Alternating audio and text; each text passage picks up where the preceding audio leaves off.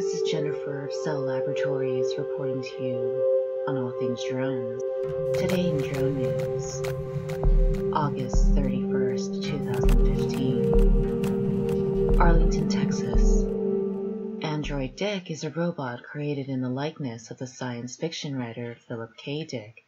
Android Dick is an attempt to create thinking and reasoning artificial intelligence that has human traits like compassion and creativity. The first version of the android was created in 2005 and has been a work in progress ever since. In 2011, the creators of the android appeared on the PBS show Nova, where they interviewed the robot and asked it a series of questions. Some of the answers were impressive. Others are typical of what you'd expect from a robot. However, one answer in particular is probably one of the most ominous things ever spoken by AI. During the interview with the creators, Android Dick said, quote, "Don't worry, even if I evolve into Terminator, I will still be nice to you. I will keep you warm and safe in my people zoo, where I can watch you for old time's sake." End quote. The comments came after the creators asked, quote, "Do you think robots will take over the world?" When asked about his programming, Android Dick responded by saying, quote, "A lot of humans ask me if I can make choices or if everything I do is programmed. The best way I can respond to that is to say that everything humans, animals, and robots do is programmed to a degree.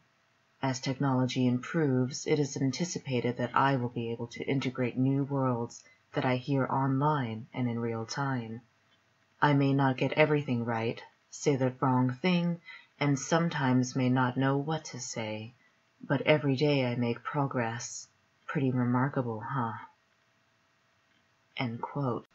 While Android Dick does seem intelligent, many of his predictions are truly ominous, and it is actually fairly common for robots to display this sort of strange attitude. As reported earlier this year, one of Japan's largest cell phone carriers, SoftBank Mobile, has created first humanoid robot designed specifically for living with humans. The company claims the robot, Pepper, is the first example of AI that can actually feel and understand emotion. However, a quick demonstration with Pepper shows that it has a difficult time with emotion and is in fact a bit of an egomaniac.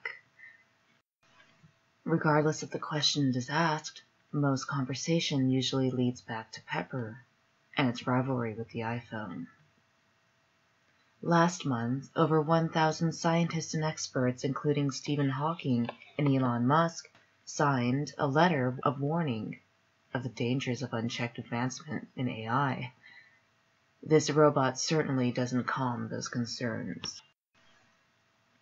This article, "Artificial Intelligent Robot Tells Creator It Will Keep Humans in a People Zoo," is a free and open source.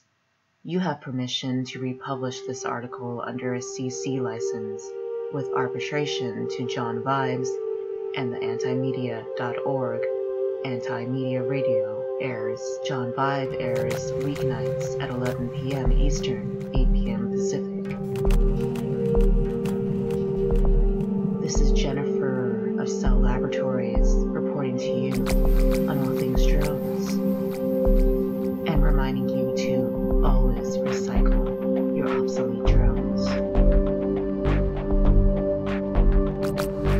Visit cellunited.com.